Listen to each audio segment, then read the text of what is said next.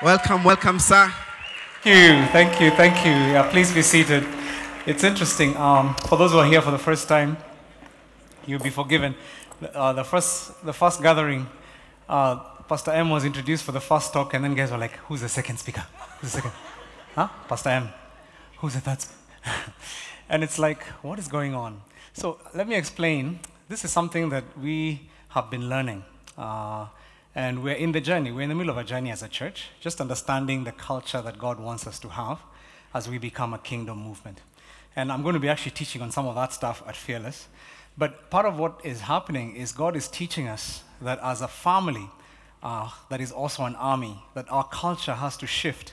There's a kingdom way that God wants us to operate as a church that we didn't even know before.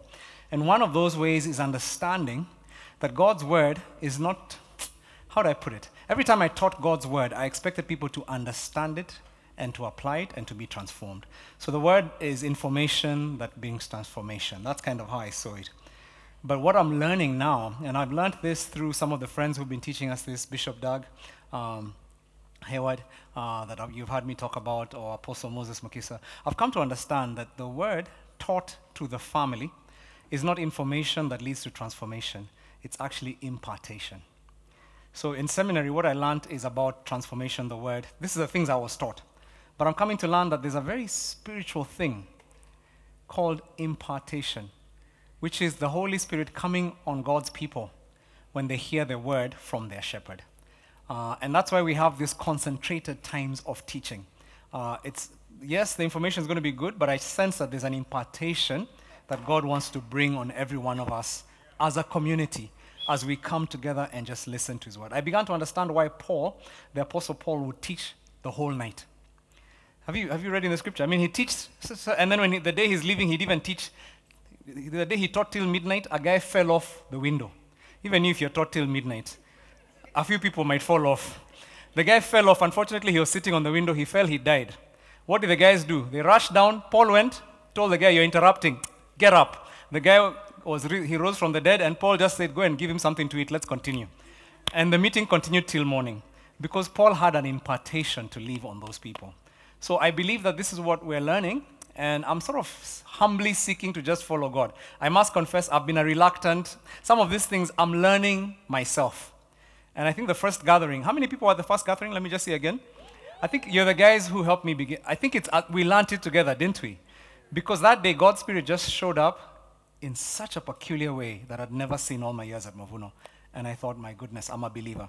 And so I really, tell your neighbor, impartation. There's God, I was not surprised when somebody said that they were healed as the service was starting. That's impartation. Nobody even needed to pray for them to be healed. There's just something powerful when we come together under God's word as a community. It's not a Sunday service, it's just a concentrated time of listening to God's word. So I really am excited about Today, the theme, as I thought about today, I really feel like this is about the shepherd. We're learning about the shepherd. I really feel like that's what we're learning. Today we're learning about being kingdom builders. And I think that God calls every single one of us to the work of being builders. And we say building is not putting stones on other stones. It is building people. And to build people, you have to be a shepherd. And so I really sense that this is what God wants every single one of us to be. As a community. There's none of us who's not going to build this house. There are no excuses not to be a shepherd. Tell your neighbor, no excuses. Every single one of us. And like I said, some of us are young. Some of us are young. Let me just see okay, not you, Pastor Jade, but anybody here who is under 20? Just show of hands. Just raise it up real high. Come on, just raise it up and wave in the air. Wave it in the air. We're so proud. Praise God for all of you. I'm so excited. There's so many young people in this, some of them even under 10. And I'm so excited because I believe that God's word is not for the adults of this church. In fact,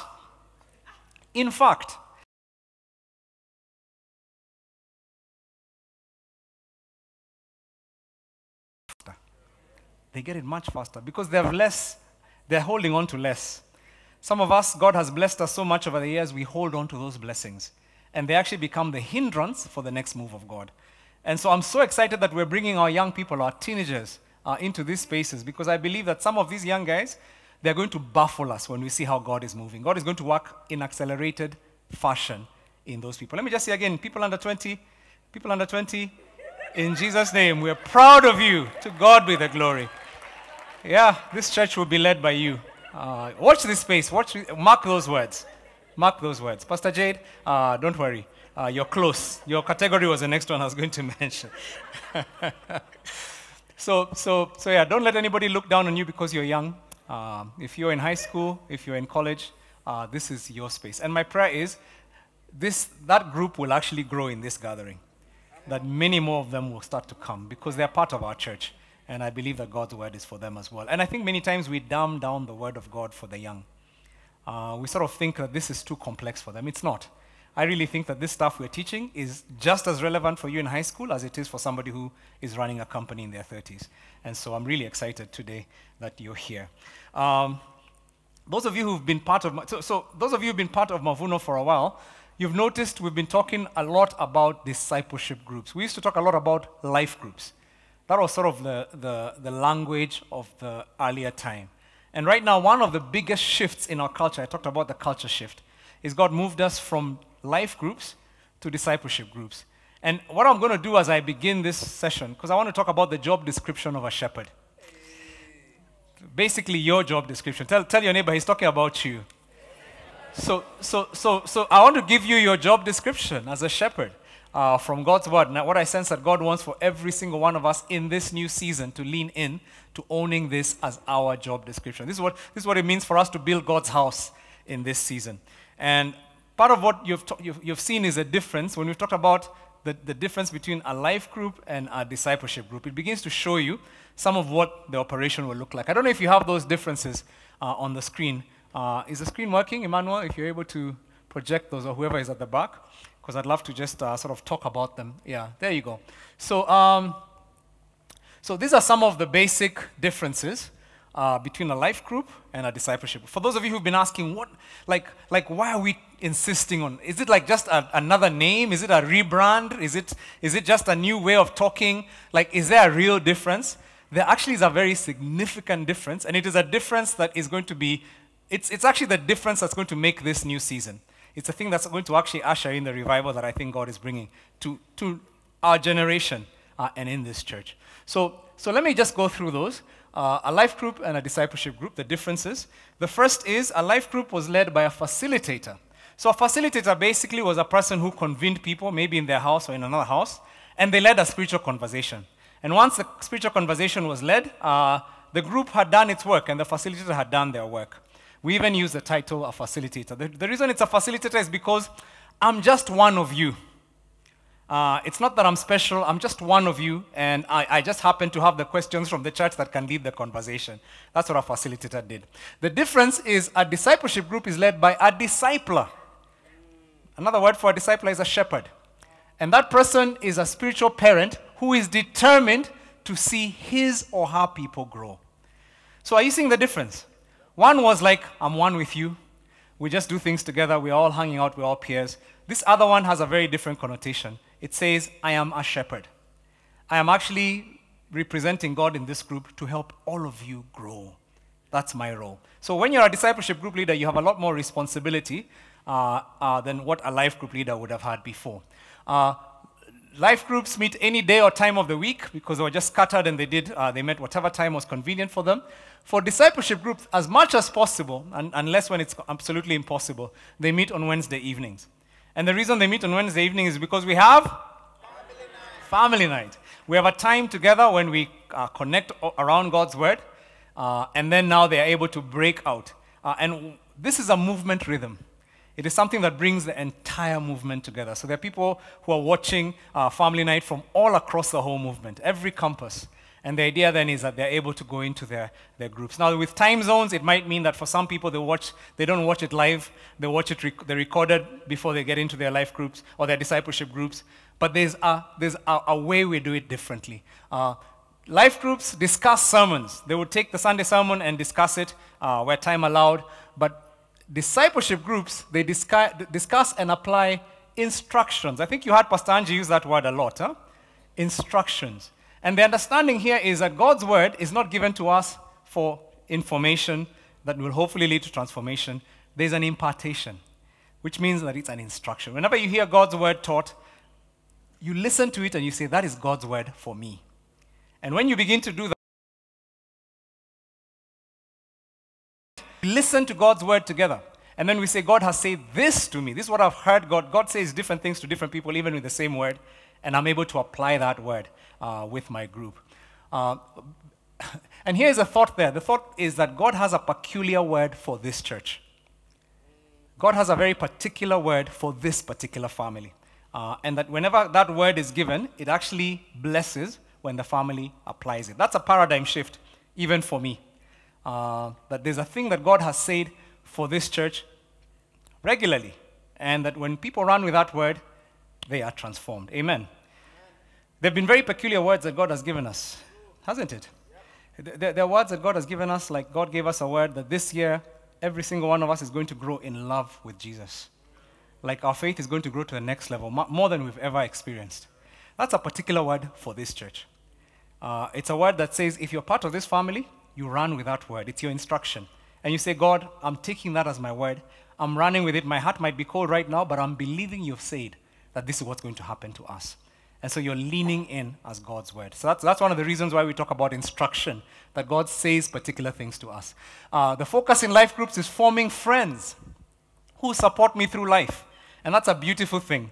But in discipleship groups, we go to a different level. We say the focus is forming a missional community. It's a family on mission. We're not just friends, we're a family.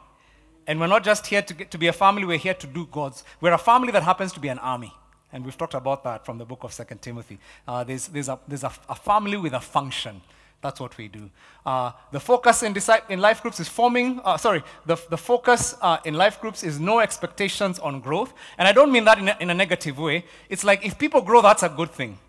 But there isn't this sense of what's happening. My people aren't growing. I mean, there's nobody asking that particular question in a life group. But in a discipleship group, every member is expected to grow.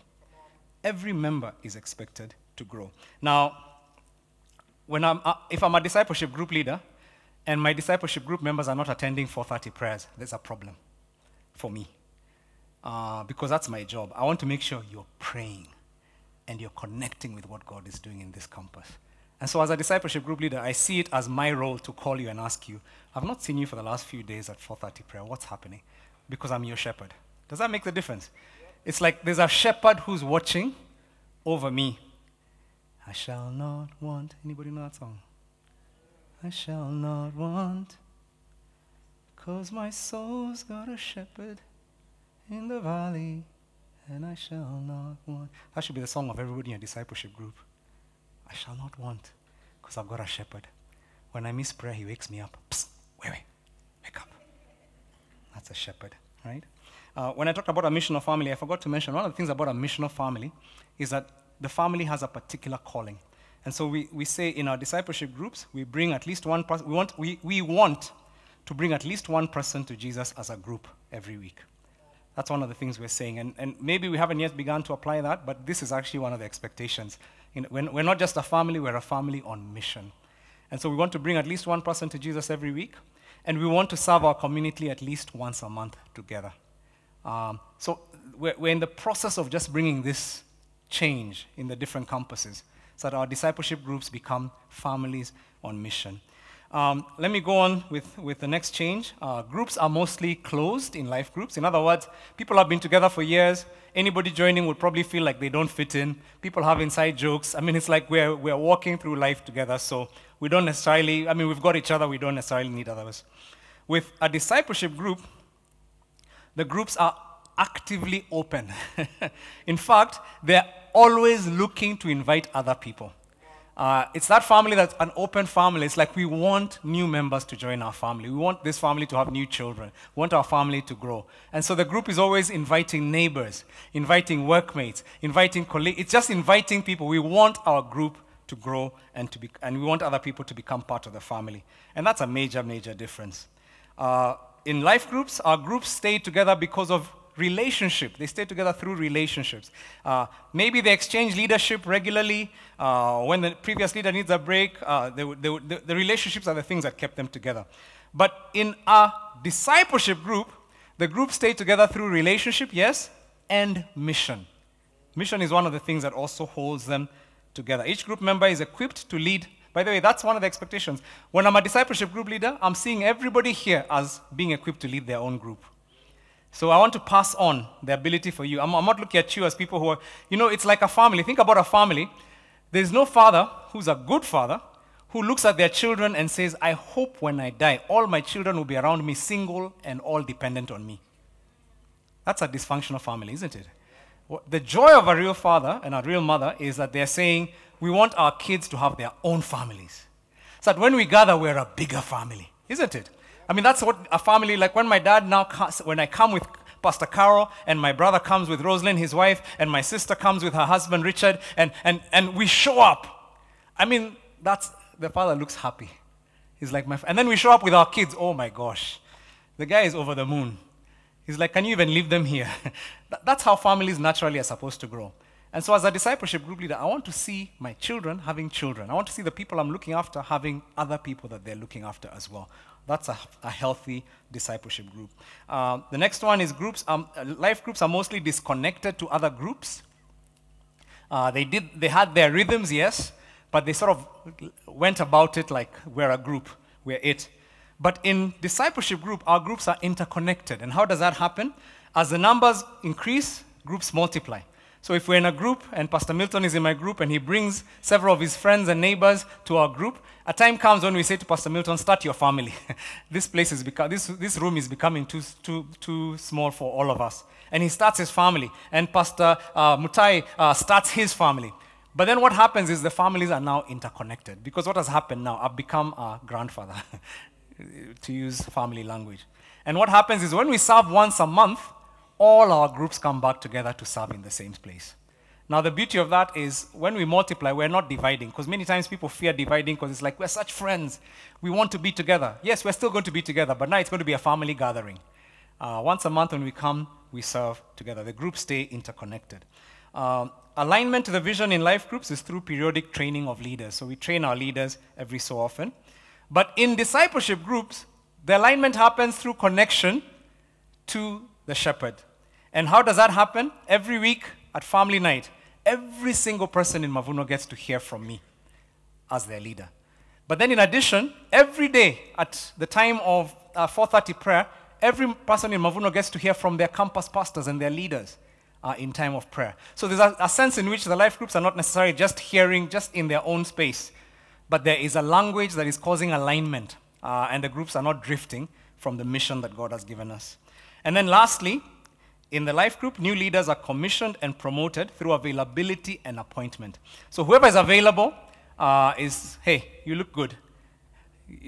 You're quite free right now since you finished your exams. Can you be our leader? It's like availability. But now we're saying in a discipleship group, leaders are commissioned and promoted through multiplication and fruitfulness. So as Pastor Milton begins to bring his own people to the group and the group is growing, he's already become a leader. He's already proved himself to be a leader. So he starts his group based on the fact that he has his people. And as his people grow and multiply, then he becomes a missional community leader, which is a group that goes out once a month to serve together. And as those groups multiply, he becomes a zonal shepherd, because that's how the groups are growing. So it's about fruitfulness. That's what makes you to be a leader. So I wanted to share that because I've shared it in another gathering. You guys have had this before, isn't it? But I thought it's good to just refresh that because there's a big paradigm shift that is happening at Mavuno. There's a way of thinking that is shifting. And what we're saying is we're beginning to learn. At Mavuno, we've got the best. I really think that the discipleship programs God has given us are fantastic. They're amazing. The Mizizis and the Simamas, and they're incredible programs. But programs don't disciple people. People disciple people. It's shepherds who grow people. It's not programs. That's one of the things that I think has really become a conviction for us in this season. And so every one of you is called to be a shepherd. Every one of you is called to help people grow. Every one of you is there to fulfill the Great Commission. There are no excuses. All of us build God's house. Tell your neighbor, you are a shepherd. Yeah, whether you're leading a discipleship group or not right now, that is your role. That is your job description. God is calling you to be a good shepherd and to lead your people. Thank you so much for those who've opened the flaps. It really works well if once you guys finish that side, come to this side also. The little cross current really helps. Don't worry, it's going to cool off in just a bit. So let me talk a bit about the job description of a shepherd. That's kind of what I want to talk about today. What's a job description? If that's your job, so what's the job description? Yeah, this is you're getting a job. God is giving you a job. God gave you a job 2,000 years ago, but maybe you just never understood the JD. Have you ever done a job without knowing what you're supposed to be doing there? It's frustrating, isn't it? Because you don't even understand, like, why am I here? So this is supposed to be like your JD. This is the thing that helps you know as a Christian, as a fruitful Christian, as a person who's building God's house, as a person who's representing God wherever I am. These are the things I do. Now, my prayer is that we'll actually have it's already happening in some of our campuses, that we have discipleship groups among the children. And that young children are leading other young children in discipleship groups. And we're teaching our kids to be disciples. Come on, somebody. Yeah, and we're teaching our youth, our high school students, our college students, that they will be disciples as well. This thing is not about sitting down and listening to some adult who just teaches you every day. It's about understanding you're a shepherd too.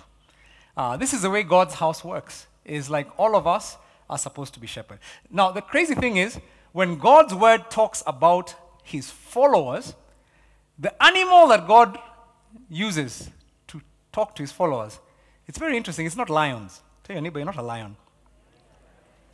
It's not bears or wolves. It's not none of those fancy animals. The word he uses is sheep. Sheep. And you can see it in the scripture. I'll give you a couple of scriptures. Psalm 95, verse 6 to 7. It says, "Come, let us worship and bow down.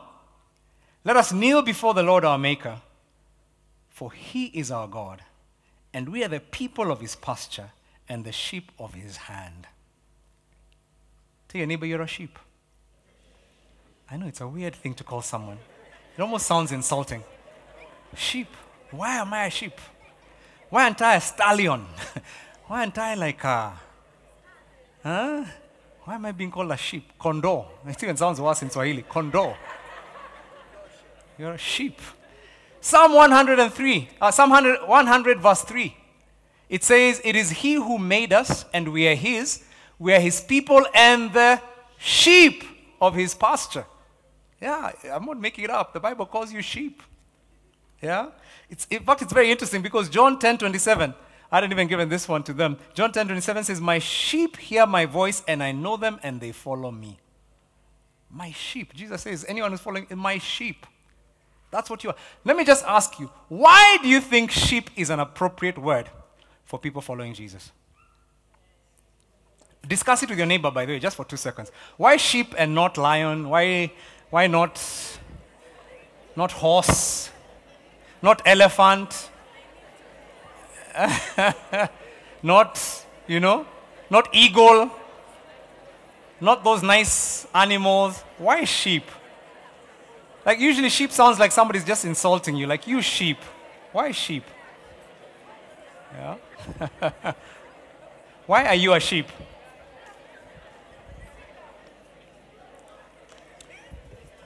All right, let's hear some ideas. Why are you a sheep? Or why is your neighbor a sheep? Anybody have an idea? Yep.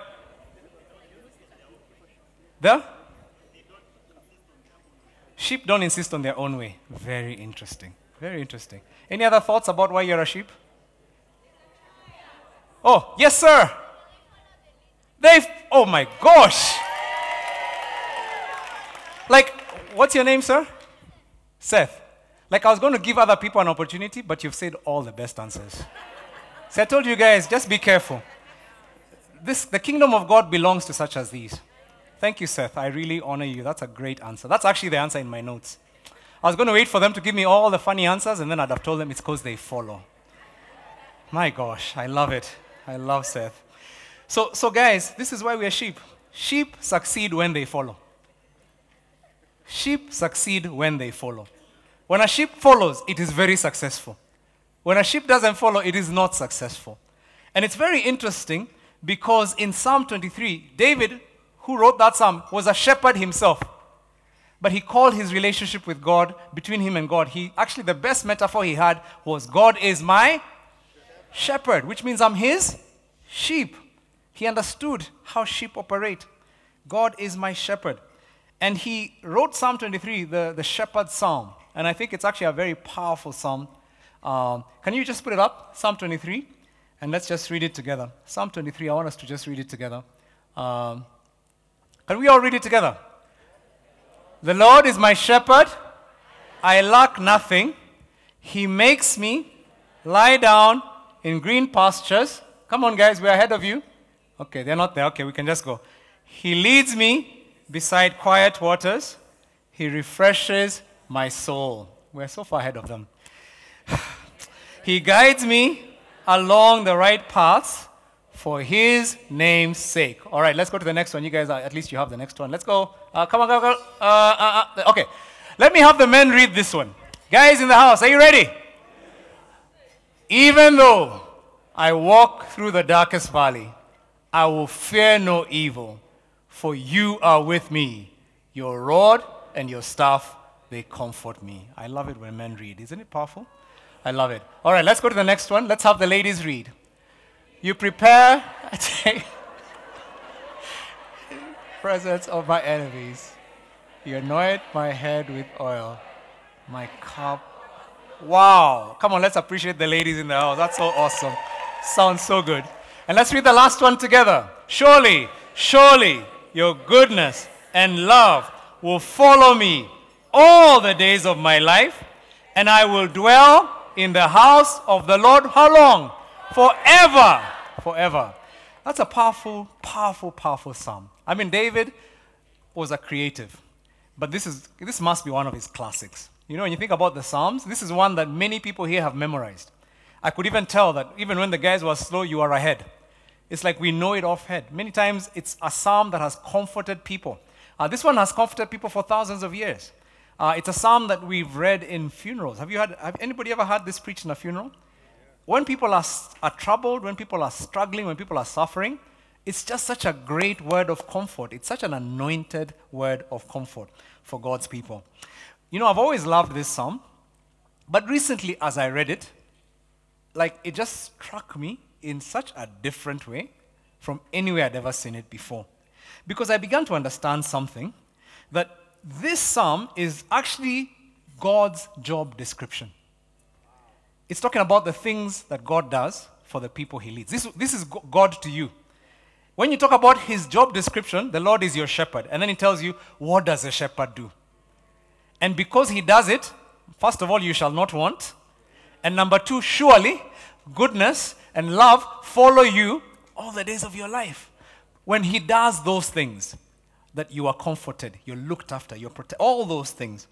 But one of the things I also began to realize about God is that one of the most loving things he's ever done for us is that he puts us under the care of human shepherds.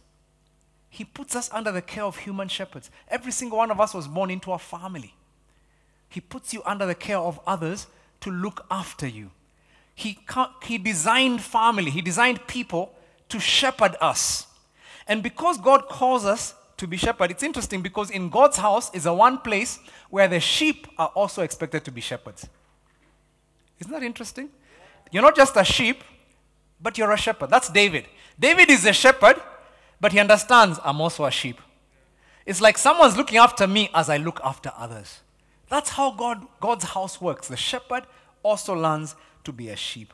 And so Psalm 23, apart from showing us how awesome God is, how amazing he is and his job description for us, I believe it's also God modeling to us our job description as shepherds. He's like, as I do these things for you, now do them to the ones you're discipling. Do them to others. That's God teaching us our job description. And so today, that's why I want to call this the job description of a shepherd. The job description of a shepherd. Psalm 23 verse 1 says, the Lord is my shepherd, I lack nothing. God's description, God's desire is that those you shepherd will lack nothing. God's desire is anybody in your group, if you're a child in Mavuno Kids and you're running a small group, they will lack nothing. If you are a teen in Mavuno Young and Fearless, and you're leading a small group there, they will lack nothing. If you're an adult leading one of our adult discipleship groups, your people will lack nothing. They will not want. They will not want, they will lack nothing because you're looking after them. So I want you to take notes. Today you need to take notes because you are all called to be shepherds. Every single one of you is going to find that this is your job description as one of the people, the shepherds who builds God's house. 6 things a shepherd does for his or her sheep to help them to lack nothing. 6 things. Number 1, a shepherd feeds. A shepherd feeds. Psalm 23 verse 2, he makes me to lie down in green pastures. Lying down in green pastures, what's that about? If you know anything about sheep, the picture you get here is sheep that are well fed and relaxed. There's no sheep that lies down when it's hungry.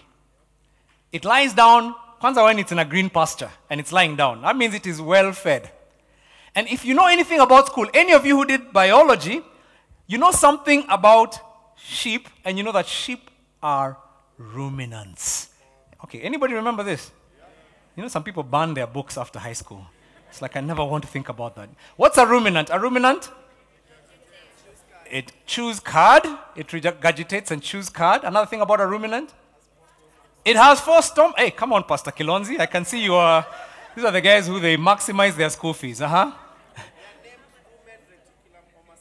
Oh, come on. He even knows the names of the 4 stomachs. The 4 stomachs are rumen, reticulum, omasum, abomasum. Oh my gosh. Anybody remember? Like some of you, you're remembering this with sweat. Cold sweats.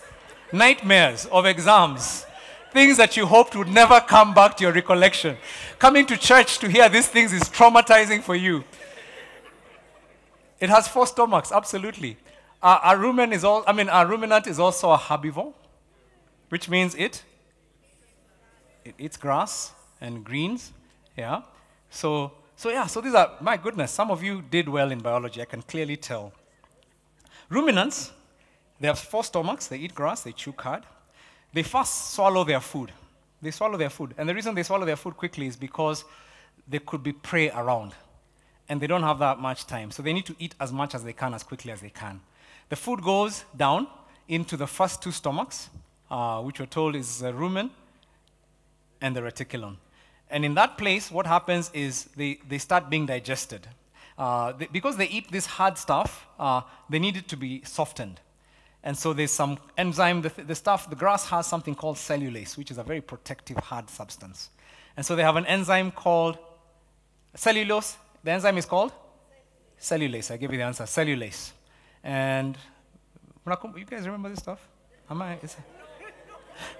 You were not there that day when they taught this. Or it feels like yesterday for some of you. So the cellulase softens the stuff, and then once they're well fed and they have time, they can lie down somewhere content, and then it comes back up. Yuck, I know. And then they chew it again. That's why you'll see a sheep just eating. Just eating. And they're not eating, but they're just chewing because the stuff is coming back. And this time they grind it and grind it and grind it. The saliva has more cellulase. It breaks it down even farther. And then it goes down. Now it even passes the rumen and reticulum. It goes to the omasum and abomasum. I love this guy. It goes into the 3rd and 4th stomach. And then there it gets now really digested. And a lot of it gets absorbed before the rest of it just comes out used up. Okay, I know you're not expecting a biology lesson. I've always wondered where I'll use this knowledge. Man, I mean, I had a whole degree in biochemistry. I have to teach something, you know. So why is this relevant to you as a shepherd? Why is this relevant to you as a shepherd? Listen, every believer, they swallow the word when they listen to God's word on Sunday. They swallow it, but they don't have time. That 2 hours is hardly enough. They just hear it and it's new ideas and they're writing it down and it's coming down. But it's not going to do them much good because it's hard. It's not digested. And so they need to have a space to digest it. And so when they come to family night, it's a place where now it's being regurgitated a bit. And it's being brought back up. Remember, guys, this is what we learned. This is what it meant. Here's some stories to make it relevant. And guys are like, Then they come to you as the shepherd in the discipleship group meeting. And that's a place you begin to ask, guys, what have you heard God say? And guess what's happening? They're chewing it and they're swallowing it. And now it's useful to them. It's going straight to the place where it can help them. They're now they're now lying down in green pastures. This is what it means. When you're doing your job well, your sheep are content. The people around you are listening to God's word. They're understanding what it is. They're content. They're not wandering around from church to church, from YouTube preacher to YouTube preacher, looking for scraps because they're starving, even though they were in church on Sunday. So this is what your job is as a shepherd. And when you feed your people well, then they're settled. They're serving. They're involved because they're feeling that they do not want. Paul, the book of John, chapter 21, Jesus asked Peter, "Do you love me?" And Peter said, "Of course, Lord, you know I do." And Jesus is like, "Okay, feed my sheep." Yeah, that's how you show me you love me. You're telling me you love me. Jesus, I love you. I love you. Feed my sheep. Feed my sheep.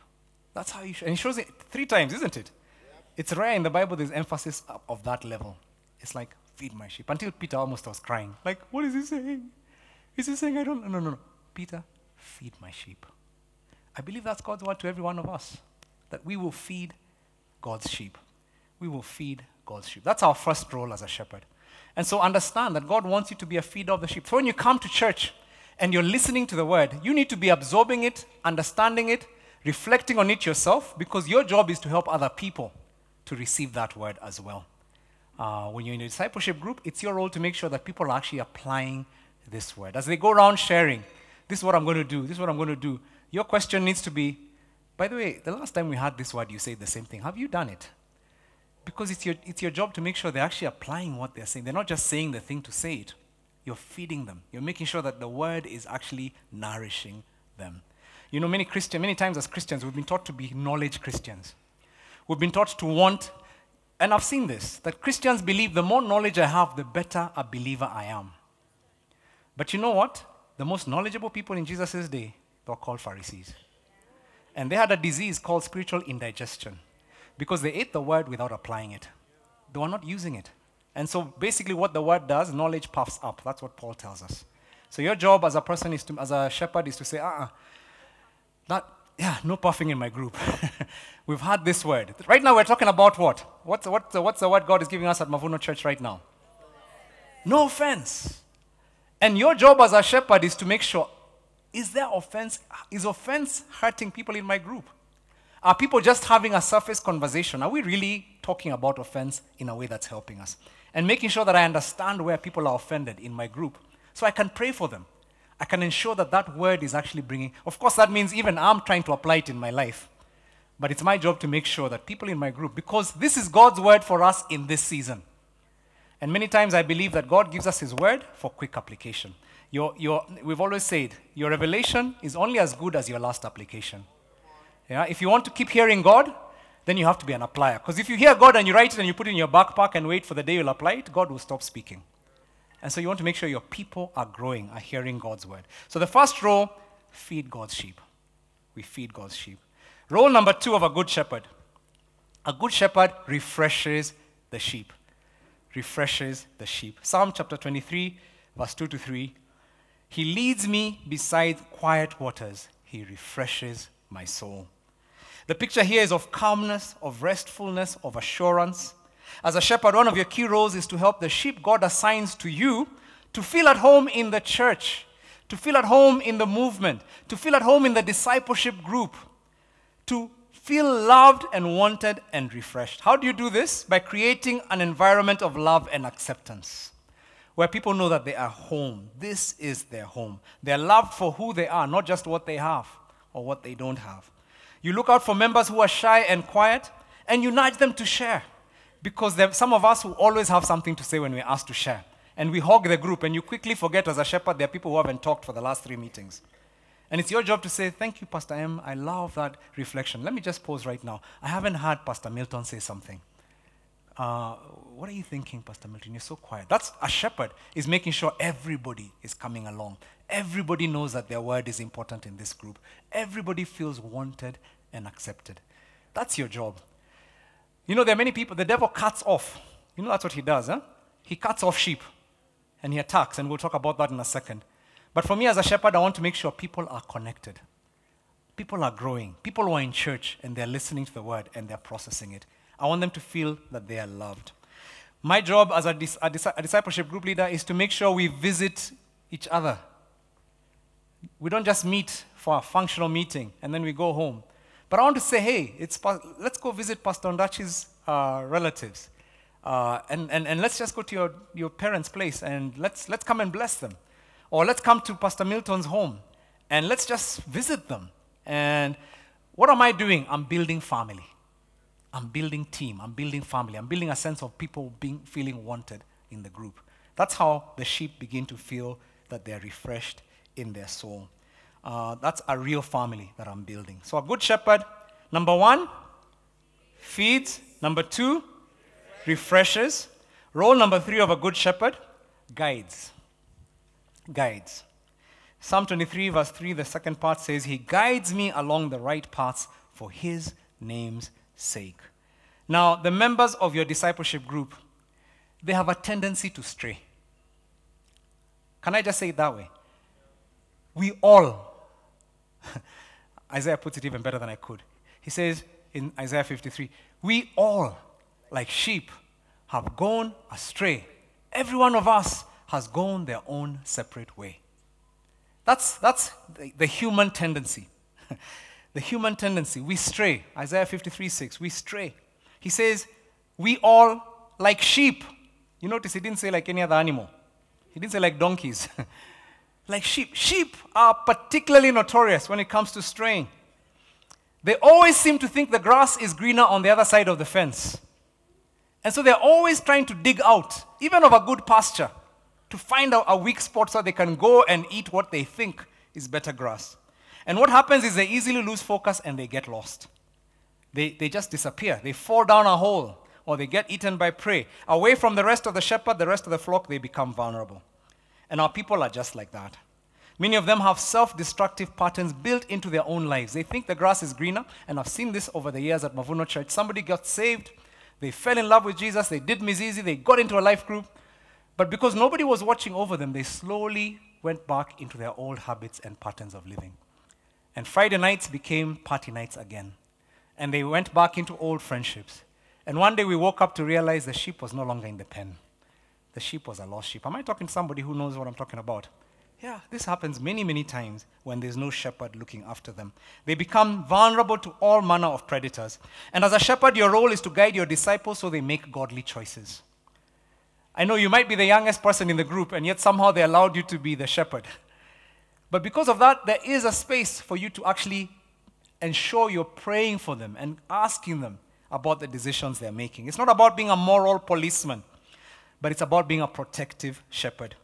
When you see somebody or when you hear somebody speaking rudely to their spouse and cutting them off in a meeting, it's your job as a good shepherd to maybe cut them after the meeting gently and to say, by the way, I suspect you probably were not even conscious when you did it.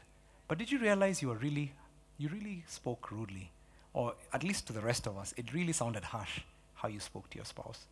And I don't know, maybe it was just a moment of anger, or maybe it was an unprotected moment. But I want you to pray about that, because it may be just that God is showing you there's something here that you need to deal with in your attitude to your spouse. Gosh, can you imagine saying that to somebody? That's what a shepherd does. That's what a shepherd does. You look after your people. You look after your people. Somebody shares about a business deal that they've received, and as they're sharing about it, you're thinking, that deal sounds too good to be true. What did they do to get that deal? I know they're planning to pay free the future from it, but something sounds a bit shady. And it's your job to go afterwards and say, by the way, tell me about that deal. I'm really curious. And to be able to say, that's not God's will. I don't think God will be honored by that deal. That's your job as a shepherd.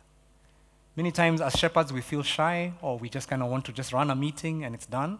But God is saying, no. A good shepherd, he guides in paths of righteousness. He guides in paths of righteousness. When you see a person who bullies others in the group, who dominates conversation, maybe it's you to have a gentle conversation later and say, sometimes you talk, I love your contributions. I love that you always say something amazing in the group. I mean, it's always so deep. But could you help me? Because I really feel like there's some people who are not sharing. I need you and I to prompt others to share. And maybe when you and I share too much, others don't get a chance. See what I just did just there? I've drawn the person to become a shepherd with me and help others. It's saying it's my job to make sure that the sheep are being guided. So I think, when Kara and I are bringing up our children, we're always watching, isn't it? We're always like, that behavior, the way that person spoke to their siblings, that was not good. We need to have a conversation. We're always watching because we're thinking these people are going to go out there and leave their own families. And one day they're going to do that to their spouse. And so if we don't catch it now, it's going to hurt them. Parents do this all the time. But this is what God is asking you to do as a good shepherd, to guide your people in paths of righteousness. Who am I to judge other people and have issues of my own? Anybody thinking that? Maybe I'm asking you about your issues, but I know I have issues. How dare I speak to others? But listen, guys, we're all walking this journey. None of us is doing this because we are perfect. David was a man after God's own heart who slept with his friend's wife and then killed the friend. He had issues. And when I say friend, it wasn't just a soldier. Uriah was one of the mighty men. The guys who had died with him, died for him. And then he does that to him. The guy had issues. He was a messed up guy. But you know what? He was a Christian on the journey of transformation. He was a follower of God on the journey of transformation. And that's what God is calling us to be, not perfect, but to be people who, when we are confronted about our own sin, we're like, create in me a clean heart, God. I'm sorry, God. I get it. I'm a sinner. Let me, when we own it, and we're like, let me grow. I'm growing as well. I'm struggling with the same thing, guys. It's not that I'm perfect, but because I'm your shepherd, I want to ask you that you will grow as well. So this is your job. It's to guide God's people. So every good shepherd, number one, what do you do? Feed. Number two, refresh. Number three, you guide the sheep. Number four, comforts. Comforts. Psalm 23 verse 4. Even though I walk through the darkest valley, I will fear no evil. For you are with me. Your rod and your staff, they comfort me. Comfort, it insinuates easing or alleviating people who are in grief or who are in distress. As a shepherd, you're not just there for the good times. You're also there for the hard times. Things are difficult many times for your sheep. Sheep face attacks or sickness or injury.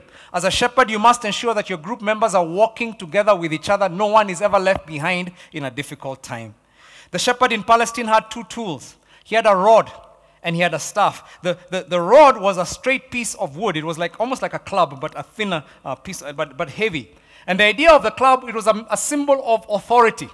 It's what the shepherd would use to protect the sheep, but also to keep the sheep in line, to actually discipline them when the sheep were being errant and straying. And so as a shepherd, you have to understand you have authority.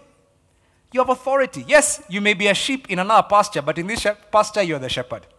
And God has given you the staff to comfort your people with authority. Whenever you go to, I always tell our discipleship group leaders when I'm training them, whenever you go to a funeral meeting or a grief meeting and people are mourning and you go with your discipleship group, you need to speak with authority. You need to say, on behalf of Pastor Angie and the entire Mavuno leadership, I'm here to offer condolences as a leader of this group to this family. Speak with authority. By the way, when people have done that, I show up in a meeting like that as a senior pastor, people tell me Mavuno has already been here. Yeah, they don't need me to come when the shepherd has done their job. In fact, they actually just give me reports. Your people are amazing. Oh my gosh, we felt so looked after. And I'm like, yeah, it was Pastor Princeton. I'm like, who's that? I've never met him, but he's a pastor. And he said, on behalf of the Mavuno, I'm here. I'm like, yes, that person understands their rod. They understand that when I come into a place and people are grieving, I speak with authority. I represent God's people. So you need to understand you have authority. You actually have authority. But number two was the staff. The staff was a slimmer piece. It's the one we normally see when we see that picture of a blonde Jesus. Have you ever seen the blonde Jesus?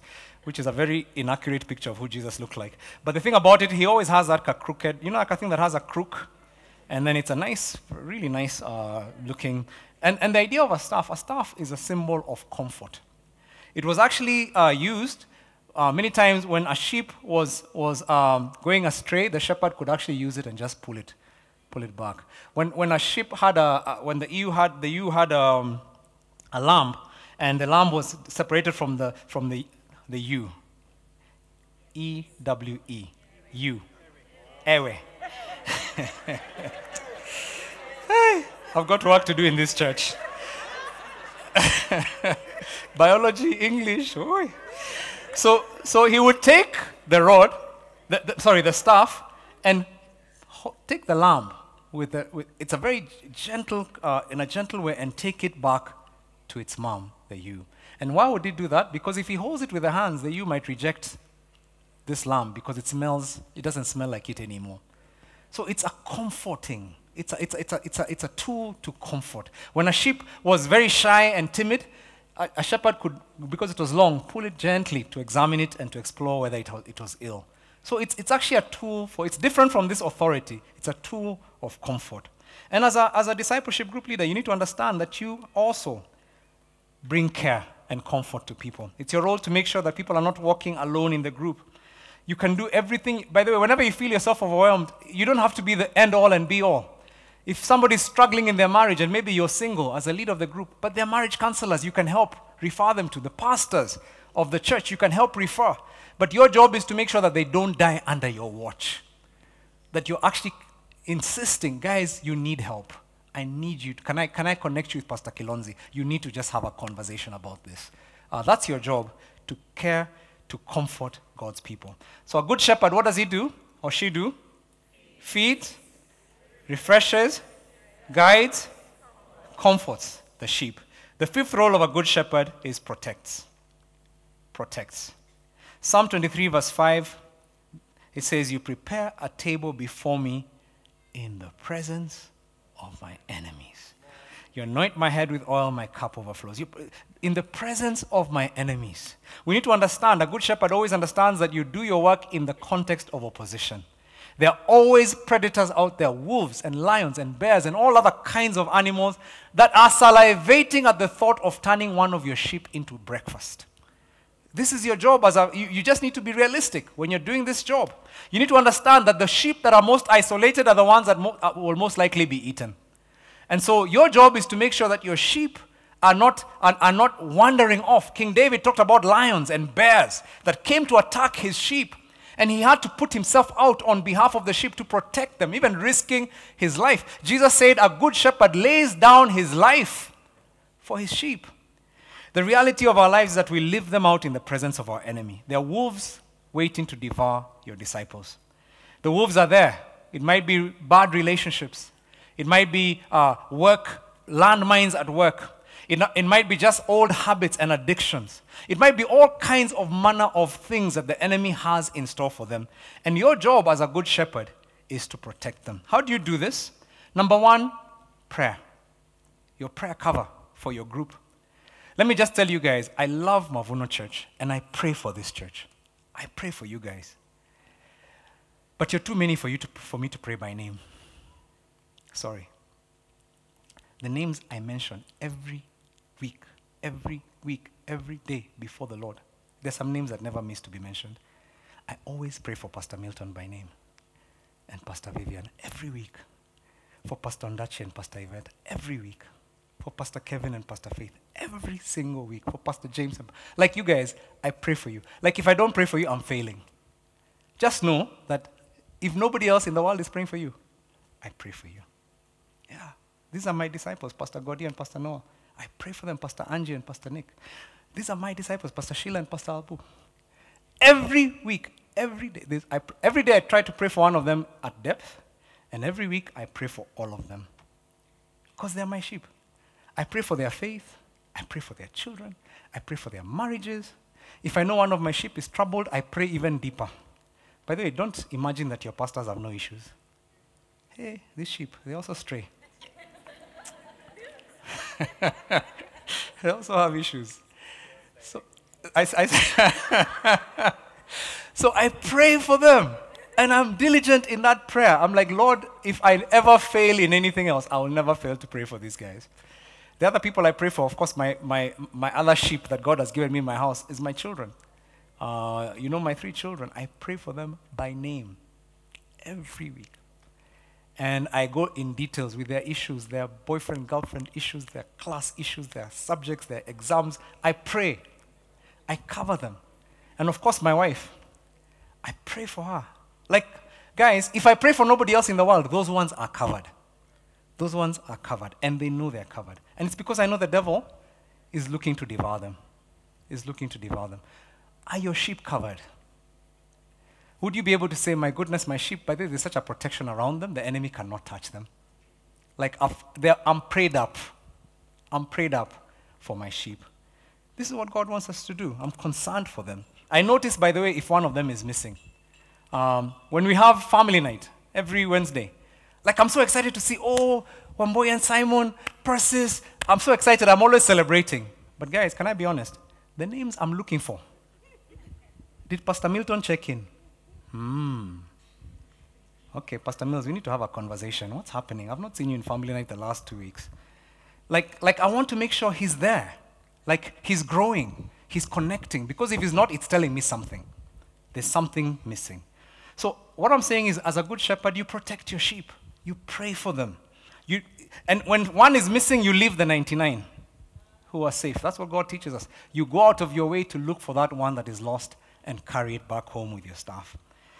As good shepherds, we need to keep them close and ensure none is left behind. John 10:11 says, I'm the good shepherd lays his down for his sheep. And that's what God wants us to do. And so, a good shepherd, let's go again. What does a good shepherd do? Feeds, refreshes, guides, comforts, protects the sheep.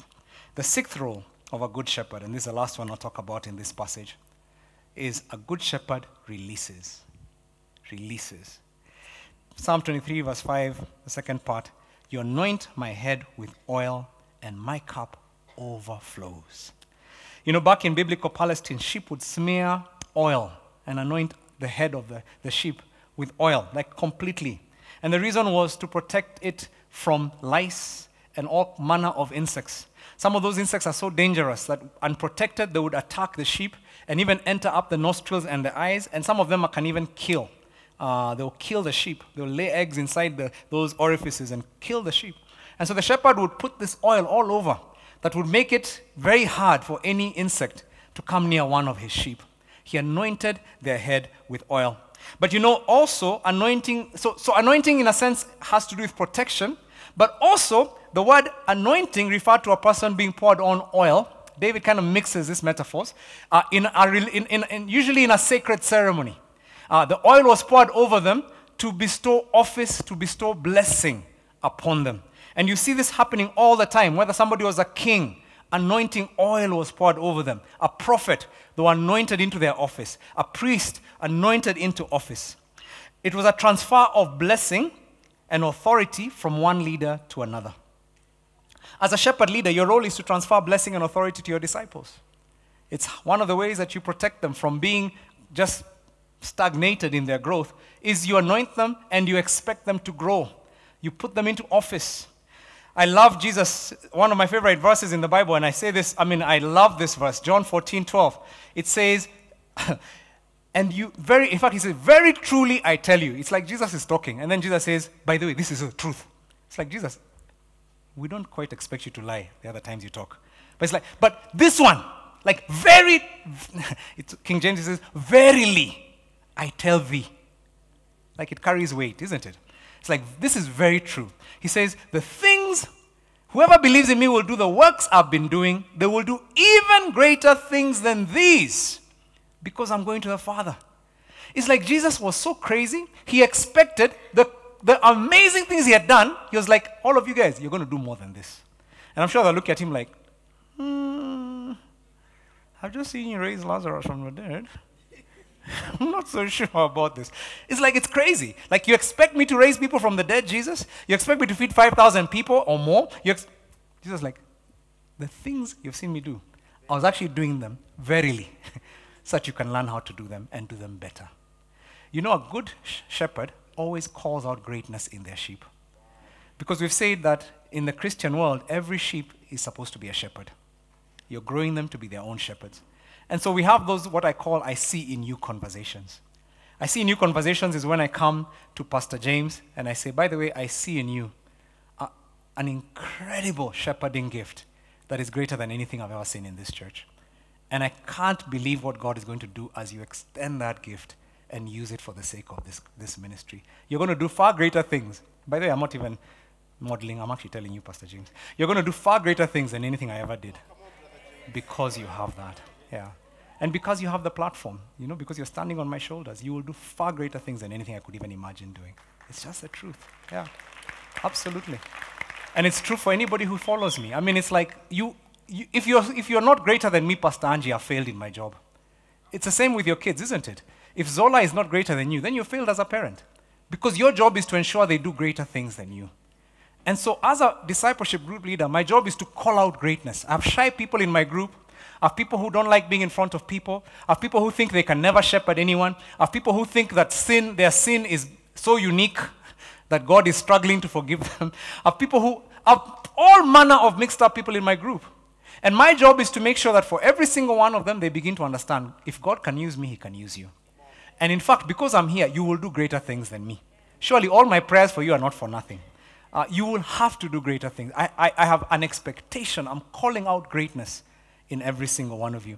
There's a great movie Cara and I were watching recently. Actually, last night. This is what we do to relax once in a while. It's called King Richard. And any one of you watch that movie? It's a movie. It's worth watching. It's a story of the father of Serena and Venus. Have you watched it, Pasi? Oh my gosh! Like this guy, he's so insane. He drew an 18-page plan for his kids, for his 2 daughters. Then he told his wife, "This is the plan. Let's have 2 daughters." Like they were not conceived yet. And then he just kept telling those girls, "You will play in Wimbledon." Like, he would introduce them. He introduced them to Pete Sampras, to some of the greatest tennis names. And when they would say, "Oh my God, we're about to meet Pete Sampras," he says, "Don't worry, one of these days, they will be saying they met you." Like, these are 16 years. He's talking to them, actually 12 years old. The things you're like, what? The guy had such a big vision for his daughters that one day when Venus was being one of her first interviews, when she's being interviewed, she had never played a pro match, and they asked her, "Do you think you can beat Jennifer Capriati? Do you think you can beat?" She said, "Yeah, of course I can." No, in fact, she said, "Of course I will." They said, you really seem to believe it." She said, "No, I know." Like, her father had spoken it into her so much, she got to the place where she was like, but it's true. He spoke the word into her, and an impartation took place. Guys, that's my job. That's your job as a discipler, is to help your sheep begin to believe that they will do greater things. I mean, Peter was such a doubter. He's a guy who disowned Jesus in the heat of the moment. He was a guy who had foot-in-mouth disease. He always said the wrong thing at the wrong time. But Jesus told him, "Peter, you are the one. I will build my church. The gates of hell themselves will not prevail." Peter must have been like, "Hey." In fact, I'm sure he just passed him. Shui. But can you imagine in Acts chapter 3, after the Spirit has come, Peter is able to say to that guy at the temple, he's never done this before, he's like, "Silver and gold have none, but such as I have I give to you." He's like, "Such as I have. In the name of Jesus Christ, rise up and walk." Authority! Authority! He believes what Jesus has called out of him. That's my job with the people I lead, to cause them to see the greatness that God has already put in them. I'm not making it up. C.S. Lewis said that if you are able to see the greatness of God's image in the person sitting next to you, if you could just see it, you would be tempted to bow down and worship them. The Bible says that we are, that angels are ministering spirits to us. It says that we are built in God's image. When people in the Bible, they saw an angel, they would worship. They would be struck dumb when they saw an angel in its pure form. Guys, an angel is my PA. You want to worship my PA? Look at me first. Are you understanding what I'm saying? That because God's image is in me, there's a greatness in me that is spiritual, that is so big, that if you guys could see me in my resurrected form, you would all fall down and worship. And guess what? It's not because I'm Pastor M. It's true of even the child sitting next to you in that seat. If you could only understand what God's image means in them, you'd be shocked. And one thing the devil doesn't want us to know, he doesn't want us to know the greatness of God's image in us. He doesn't. He wants to close our eyes so we treat each other like nothing. When you understand that, you begin to just pray for your disciples. Lord, open their eyes. There's greatness in them. These are people who can change the world. These are people I've got the next president of a country in my discipleship group. I've got the next Billy Graham in my discipleship group. I've got powerful people in this group. Open their eyes, Lord, to see it. And sometimes it may take you praying, God, show me so I can see, so I can pray it. Because sometimes you only see the issues of the people in your group. But God wants you to begin to understand, my goodness, I bring out greatness in others. We must desire for the people under our watch to exceed us. And let me just say this. As a couple, I've always known, for Kara and I, we've always known that the blessings God gives us are not just for us, they're for our children as well. So every time God would bless us with something, we'd always call out those blessings in our children. We believed that it was for them. Because God can't bless me for me. God blessed Abraham so that the nations will be blessed. The people who would come out of him would be blessed. So every time God blesses us, we always call out those blessings. And me, I don't know. Let me tell you, when you have teenagers, sometimes you don't see how they're going to exceed you. Because sometimes you just see all the messes. But I'm sure even me, I was like that for my parents as they prayed. I call it out by faith. And we call out those things in them. But you know one of the things God began to reveal to Kara and I? He began to reveal to us the blessings he gives us are not just for our children in the house. They're for everybody we lead. Anybody who is under any church that we're a pastor of has every blessing that has been given to my house. It's just the truth. That it's my job now to call out that blessing in all of you. And for you to understand that God gave us blessings because of my role as a shepherd, in the shepherd that I lead in this sheep, in this church, the blessings he gives me are for everybody that God has called me to lead. Everybody under my leadership. And so one of the things we've said is that this year, there's certain blessings God has given in this house. He has given that everybody, before I call those blessings on you, God has showed them about me. He told me next year, your faith and your love for me is going to grow exponentially. I said, Jesus, thank you. Then I remembered, this is for my sheep as well. He said, you're going to love Mavuno like you never have. By the way, 2020, I admitted to some of you guys, I almost quit. I got to a place where I was jaded, even not in following Jesus, but I just felt I'm tired, I'm growing older. When is it time to build my house? Like the guys in Haggai. And God told me, you're going to love Mavuno, you're going to love ministry, you're going to love the kingdom of God like you never have before. And you will love my people like you never have. I said, thank you, Jesus. And then I said, that's a blessing of Mavuno Church. And then God told me, you will be fruitful. You're going to actually see growth in you're going to bring people to the kingdom. I said, that's a blessing of Mavuno Church. By the way, those are your blessings, guys. Yeah, they're yours. And then he told me, there will be no smell of debt in your house. I said, God, I believe. I'm calling it out of my people as well. By the way, do you believe this year you're going to be out of debt? Yeah. You've got a shepherd in the valley. You shall not want. Why should you be in debt and you're his child? It's his blessing to us. So I think what I want you to understand is it's your job to call those blessings out in the people you lead. Yeah, when you're leading your group, they should not want. So you need to be able to ask, guys, who's in debt in this group? Who's facing insurmountable debts? Let's start trusting God by faith for this person. Let's start allowing them, because they could miss out because of unbelief. They could miss out because they don't believe God can do it. Let's start to call out the impossible for them as a group and help them to understand. Who's jaded in their faith? Who's feeling like they're in a dry wilderness? Let's start believing for them as a group. I want to start trusting that their faith will even exceed the rest of us. And I want to actually make that an expectation before God. God, you said that for this house, so it's true for my DG, and it's true for this person. And I want that person to understand that you believe that for them. That's what it means for you to be a shepherd over God's people. Now this, by the way, let me just say, these things I'm teaching you, they apply in your discipleship group. They apply for those of you who are parents with your children. This is what good shepherds do. The disciples you have is your children. You cannot disciple in God's house if you are not discipling in your home as well. And so these are just tips on how you can start to pray and shepherd and protect your children. Some of them come naturally, others we have to learn from God's word. Now last year, we've declared this word for this house. 1 Corinthians 2:9, that's the word God gave me. No eye has seen, no ear has heard, no mind has imagined what God has prepared. Come on, you have to say it like you believe it. What God has prepared for those who love him, and I'm one of them. Yeah, you're one of them. This is your word. This is your word. It's the anointing of this house. Pray it into your life. Pray it into the lives of those you lead. So these are the responsibilities of a good shepherd. I want to conclude this session. The responsibilities of a good shepherd. And what are they? Say it with me again. A good shepherd feeds. Number 2, refreshes. Number 3, guides. Number 4, comforts. Number 5, protects. Number 6, and releases their sheep. Ask your neighbor, are you a good shepherd? Ask your other neighbor, do you plan to be a good shepherd? Because maybe they're not a good shepherd yet.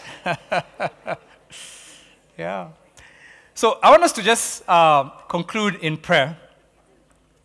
But let me just say, here's what happens when you start to be a good shepherd. And I really believe this for you guys. My God, I believe this. Goodness and mercy and love shall follow you, Mavuno people. It will follow you. I may not always have been a good shepherd, but I believe by God's grace, I will be a good shepherd. And these executive pastors, they will be good shepherds.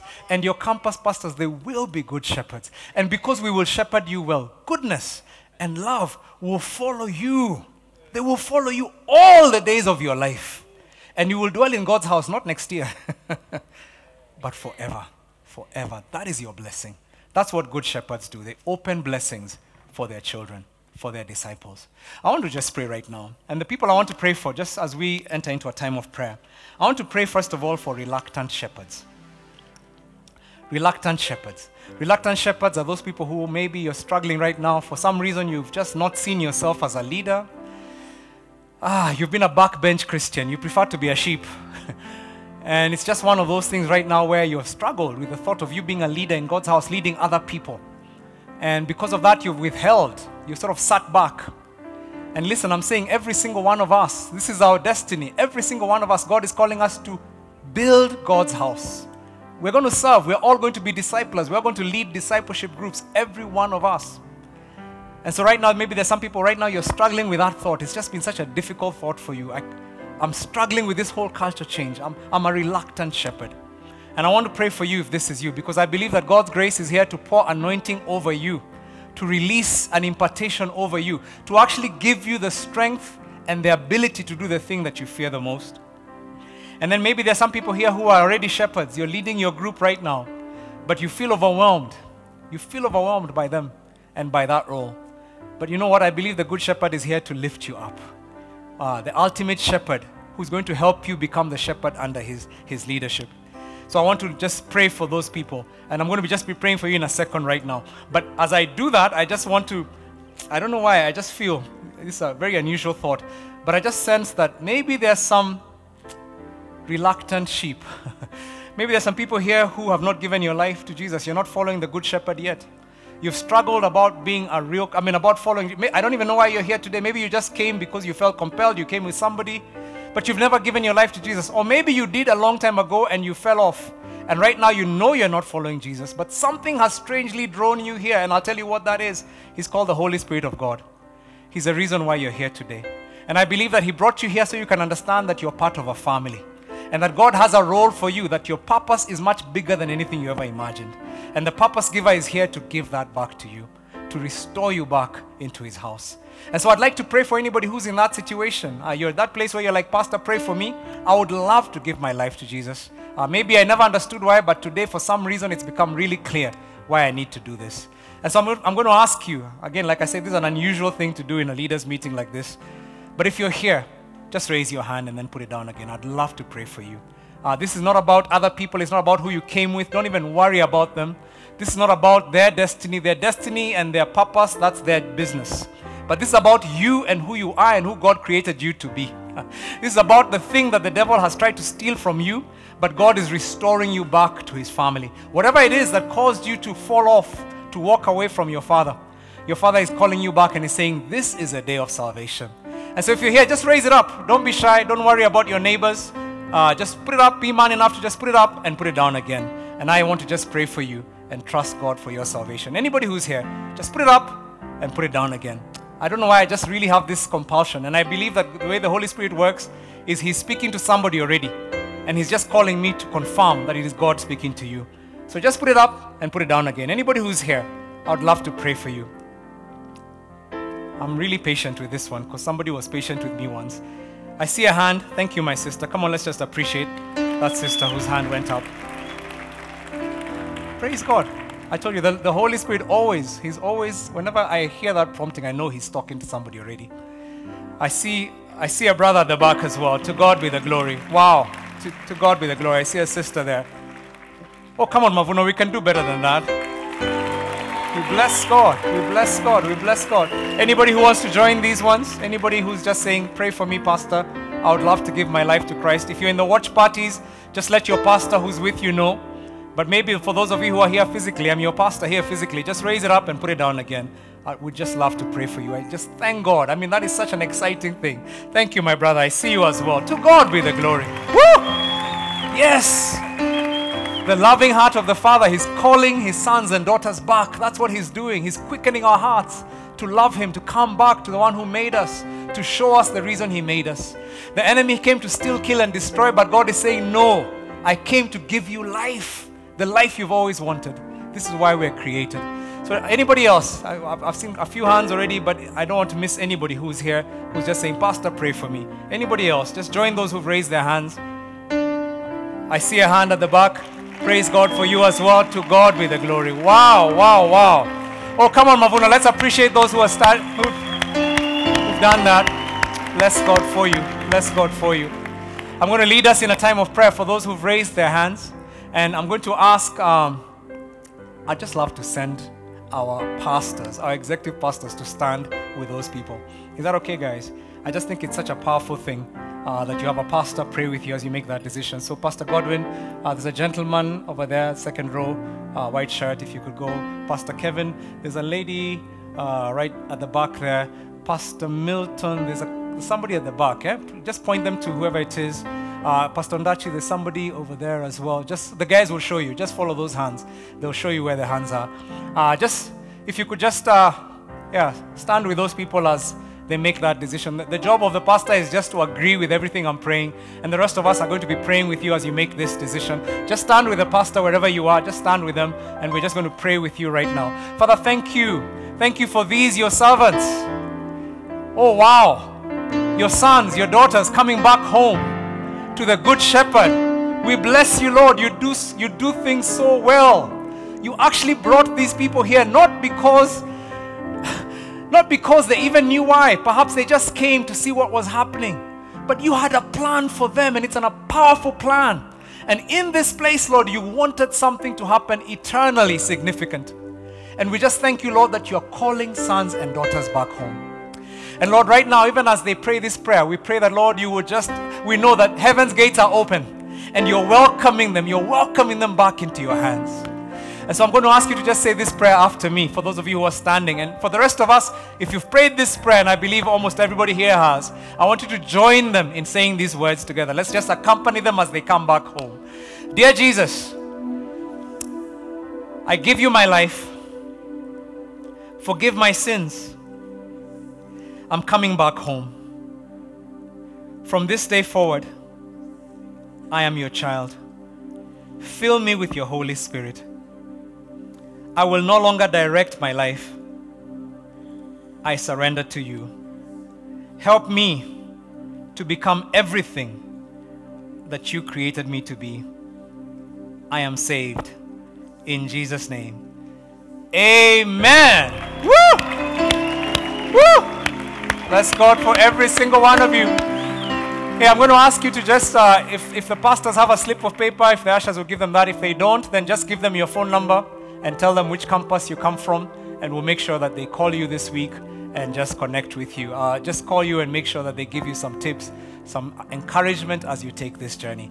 So we bless God. I think we can appreciate them one more time. Wow. Wow. Isn't it exciting when people give their lives to Jesus in a family meeting? Oh, so good, so good, so good. I want to pray for reluctant shepherds. The rest of us. Let me just ask us all to stand right now. This one I'm not going to differentiate.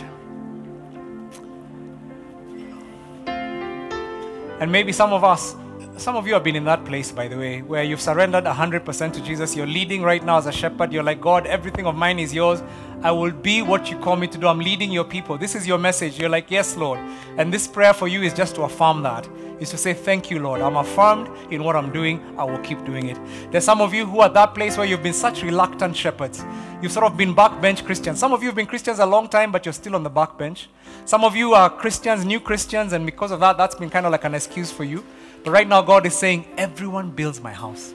Everyone's a shepherd in this house. And so I want to just put out your hands in a gesture of surrender and just say, Lord, I surrender. I will follow you. Father God, receive the surrender of your children.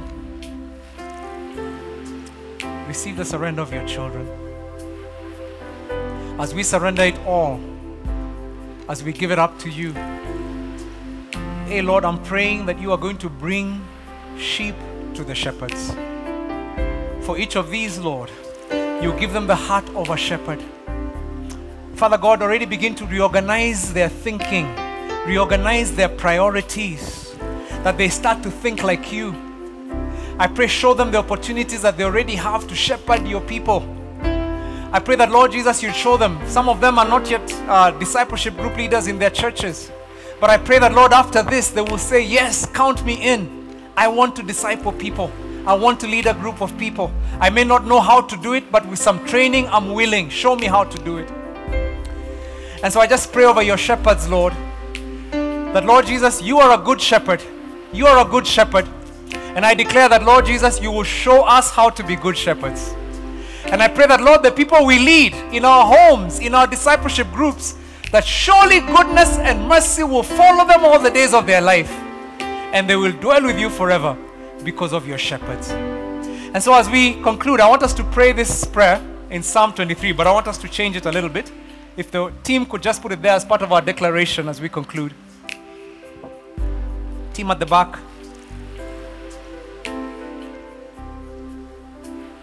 Whenever you're ready. The declaration. Anytime now.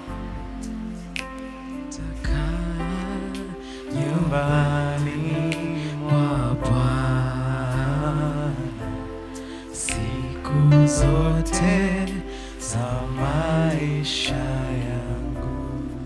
Amen. Are you ready?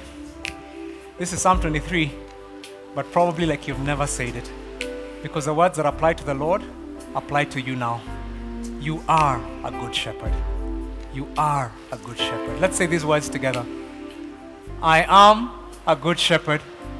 My disciples will lack nothing.